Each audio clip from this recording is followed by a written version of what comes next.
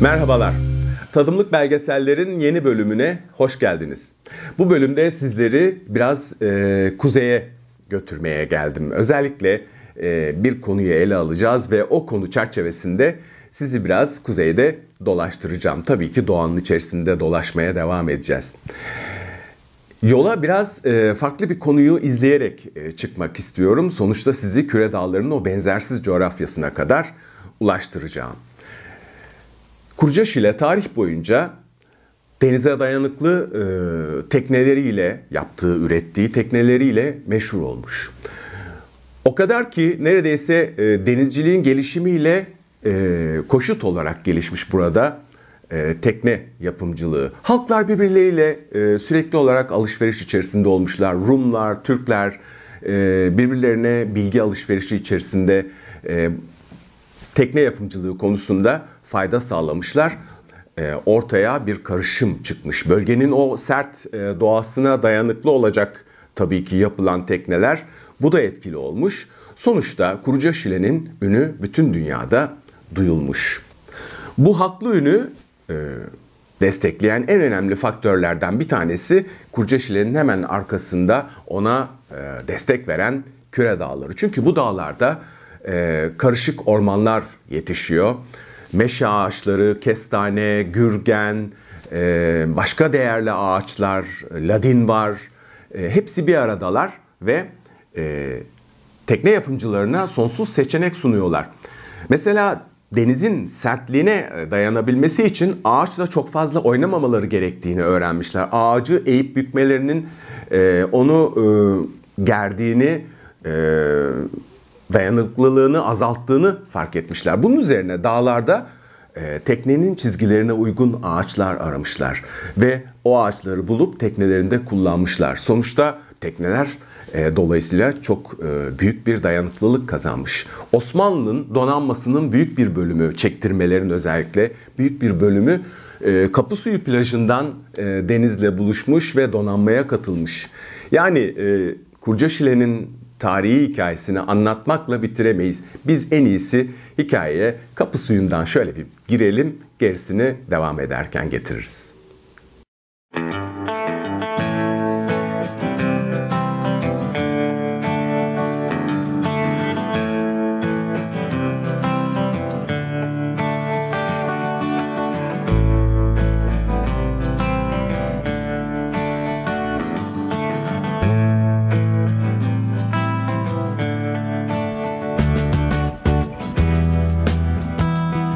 Bugün bildiğimiz ilk gerçek anlamda gemi kalıntısına 1954 yılında Mısır'da yapılan kazılarda ulaşıldı. Keops piramidi yakınlarına gömülen ve Firavun'a ait olan gemi tam 4500 yıllıktı ve çok iyi korunmuştu. Bu gemi Nil'de kullanılmak üzere tasarlanmış, demonte vaziyette yüzlerce ahşap parçadan oluşuyordu. Omurgası yoktu. O dönemin kabuk tekniğiyle ahşap parçalar birbirine çivisiz geçiyor ve bağlanıyordu. Gereğinde gemi sökülüp karada taşınıyor olmalıydı. Bu yüzden Akdeniz gemi yapım tekniklerinin kökenini Mısır'dan aldığı kabul edilir.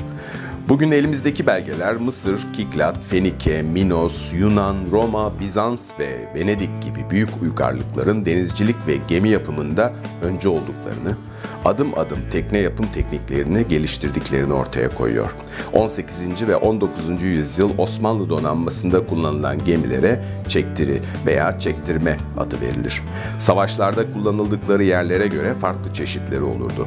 Temel savaş gemisi kadırga, biraz büyük veya yelken donanımlı olanı mavna, savaş yerine gözetlemede kullanılan en büyükleri ise baştardaydı.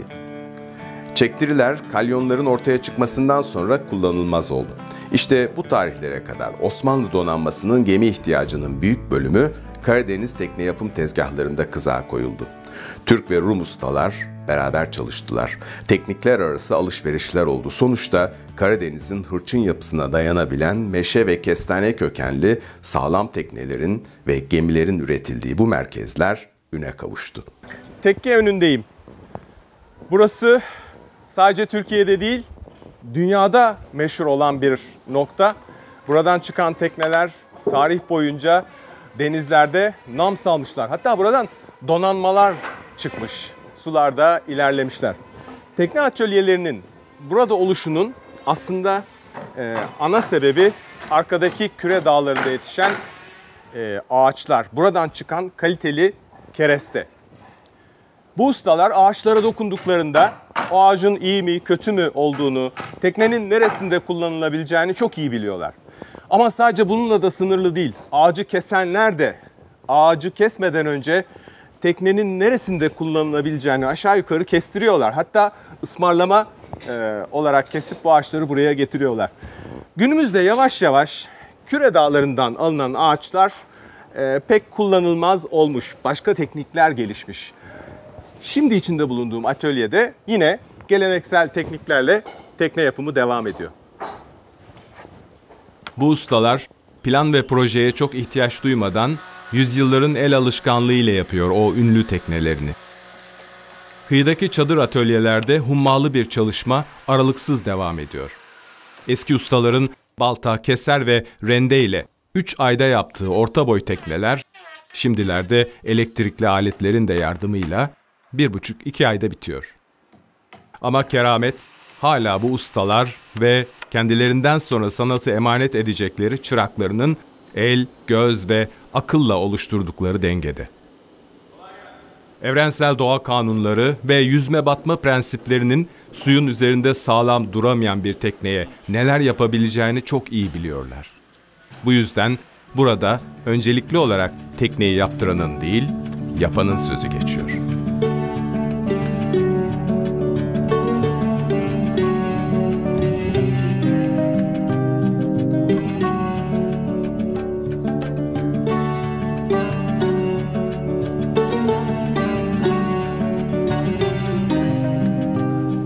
Yolculuğumun bu bölümünde yaptıkları tekneleri plansız projesiz gözle hizalayıp teraziye alan ve her santimini reçine kokulu parmaklarıyla dokunarak kontrol eden ustalar için yüzyıllar boyunca ağaç yetiştiren dağlara küçük bir tırmanış planlıyorum. Küre Dağları Milli Parkı yakın bir zaman önce Pam Park ilan edilerek sarıp kucakladığı bütün doğal zenginliği ve kültürüyle koruma altına alındı. Kendimi dağ yollarına vurmadan önce aradığımı kolayca bulabilmek için bu dağları avucunun içi gibi bilen Orman Parkı koruma görevlilerinden Yusuf Ardıç'la sözleştim.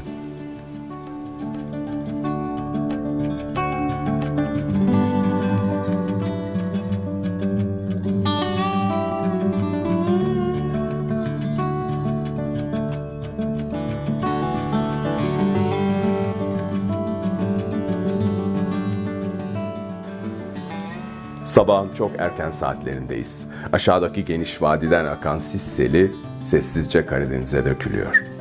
Manzaramız daha şimdiden doyumsuz.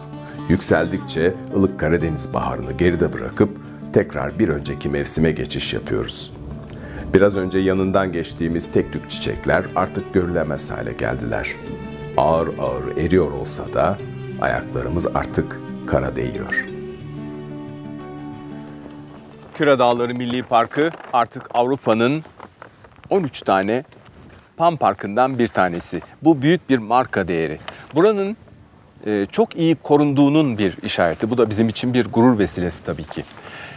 Üzerinde bulunduğumuz bu kara aslında Akdeniz'deki Toroslara benzer özellikler gösteriyor. Burası karstik bir orman, eriyen bir kaya yapısı var. Bu yüzden çevrede çok sayıda kanyon, dolinler, şelaleler, irili ufaklı ve başka karstik yapılar, oluşumlar var. Bütün bunların dışında bu ormanın başka ormanlardan, özellikle Akdeniz ormanlarından bir farkı daha var. O da burada yaşayan bitkilerin karışık olması. Yani iğne yapraklı ve geniş yapraklı ağaçlar bir arada. Zaman zaman bu ağaçların kesildiği ve hayvanların beslenme şansı bulduğu alanlar, otlaklar var.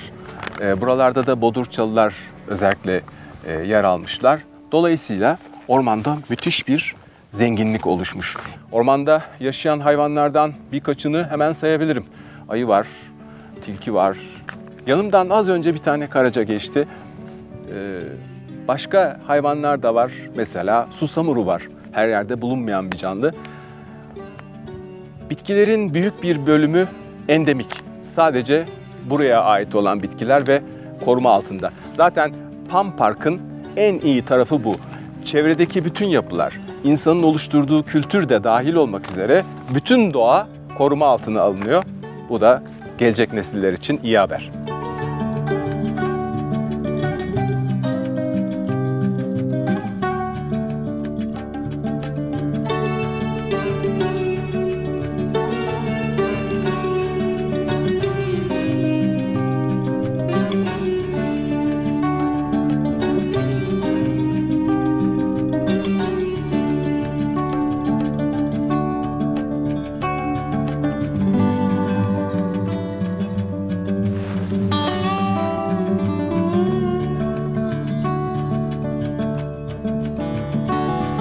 Bir orman göğsünden çıkan kadırgalarla, gemilerle bir ülkenin tarihine nasıl etki eder?